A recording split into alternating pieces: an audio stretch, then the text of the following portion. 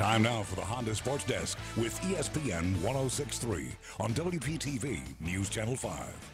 Another fourth quarter lead for FAU vanished over the weekend. If you follow the Owls, you're used to it by now. But you're also aware of the youth movement going down in Boca Raton. Freshmen all over the place. Heck, the team's leading tackler, he's one of them. They'll play a vital role this weekend in helping FAU knock off defending conference champion Marshall. Yes, a young roster means you're going to make mistakes. But 5 games in, these guys will tell you, no more excuses. It's time to win football games. When we came in, we started pushing the older guys to work harder, so I think it matched well because we all just work hard now. I mean, it made the whole team better, I feel. They're going to make some plays that help us win, and they're going to make some plays that hurt us. So we just got to be patient, try to teach them and coach them on the sideline and get them better. And like I said, it's going to pay off.